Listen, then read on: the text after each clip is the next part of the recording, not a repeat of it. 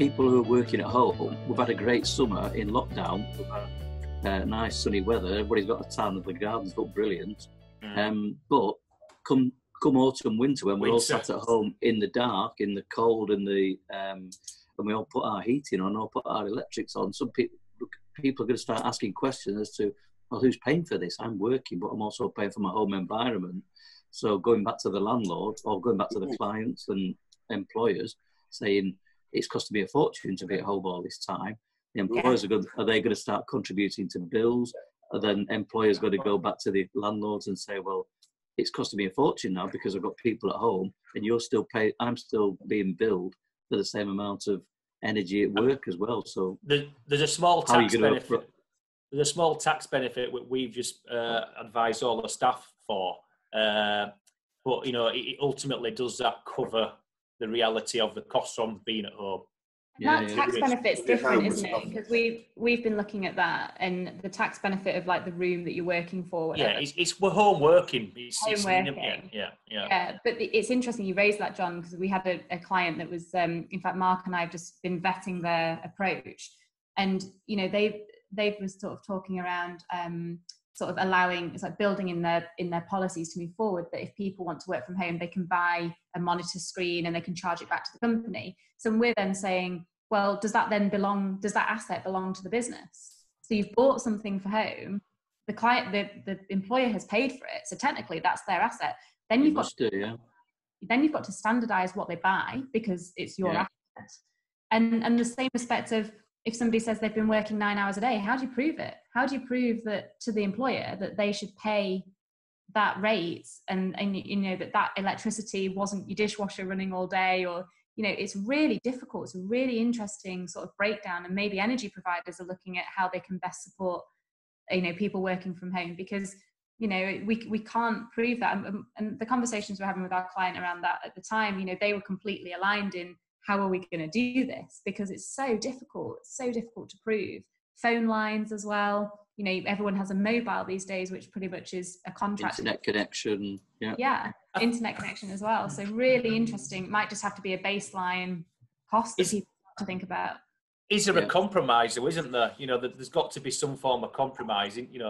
Having more flexibility, working from home, I suppose it's in your advantage to have the best broadband connection you can have, to have the best office mini setup you can have. So I suppose ultimately, otherwise, well, let's come back into the office then, isn't it? It's that compromise, I think, with people. And it's so difficult now, Gav, because if this had been 1 month, we do change management within VIX, and if it had been 1 month, people would have been off enough of a time to say, yeah, that was all right. I enjoyed working from home. Here's what I learned. But I'm ready to come back.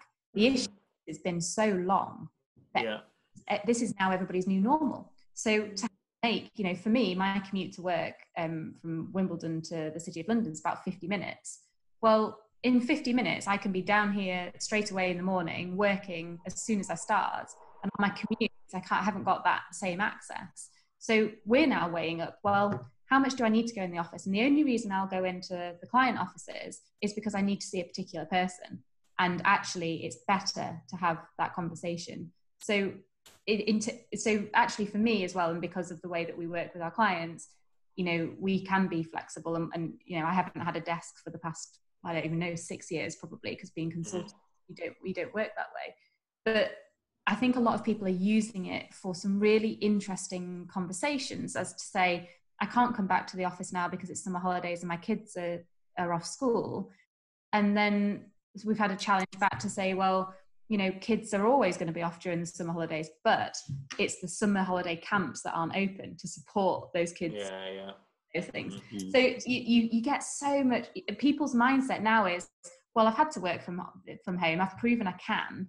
So I'm going to continue with it. And actually, from an employer's perspective, and, we're all employers pretty much on this call, it's really hard because you want to see your team, because you want to help develop them. You want to help bounce ideas off, and Zooms are exhausting, right? This is a really exhausting time to be digitally on all the time. And I miss seeing Mark and Robin and Erica. Well, Erica's in Madrid, so I haven't seen her that often.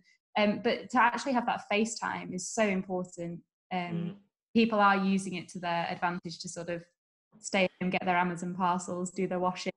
I think it is exhausting, because I think I've personally found, I think everyone may be the same, it's becoming much easier. Instead of like, you know, you ping an email or a quick call, shall we have a quick Teams call? Quick Zoom, so yeah.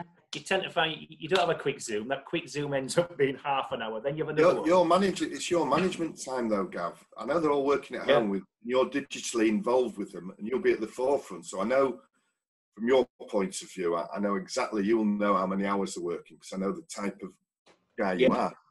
But it's taken you, right, to focus on the running of the company rather than on the company to develop your business, isn't it? Definitely. All that. It's your time which spent maybe better. Well, at the moment, monitoring your staff to make sure the efficiencies and answering the queries where you can't talk to them.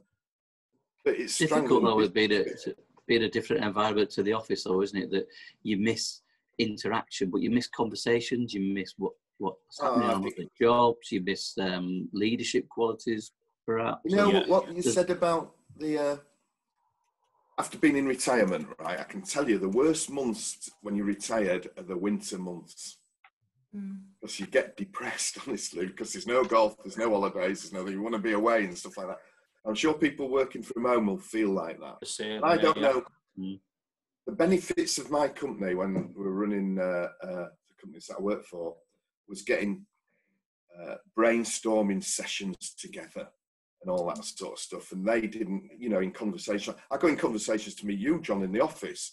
And I always come out there having to spend money after meeting you, but it's a little brainstorm, isn't it? But yeah, so you don't get that over here, do you? You know, you don't get it. You know. The word it's not often used with workplace, but I think the word best suiting it is osmosis, isn't it? It's the things that happen naturally that just you absorb information from catching conversation, from bumping into someone on your way to get a drink, from all those things that just don't happen when you just sat at home. Invaluable. Well, I remember John being, you know, at So Vibrant, and we'd have conversations in the kitchen, and you know there may be opportunities that we, you know, be bringing in tender opportunities or opportunities just and those types, you know, particularly in the environment that you're in, and all those mini sort of businesses, it's just absolutely intrinsic to being able to continue your business being successful. And I think for us, we've really, you know, being relatively new to the industry in terms of the business, we haven't been able to go to networking events. I'm better if I'm able to talk to people about what we do. People don't necessarily want to sit on a Zoom and hear about a business that, you know, we know you're there, but I've got to sort, like to Alan's point, I've got to sort my team out. I need to understand what my efficiencies are. Haven't really got time to now sit on another call and hear about a business where actually we're trying to work through our strategy. So it really doesn't help, like, not having that interaction from our perspective. And, you know, we're very fortunate to have been, you know, recommended and had word of mouth. So we're continuing with getting new projects that way. But, you know, thank God we've got that previous reputation, because otherwise we would be really struggling. But there is a whole community, there is a whole network that you depend on, and bumping into people, meeting people, getting recommendations. You do depend on that.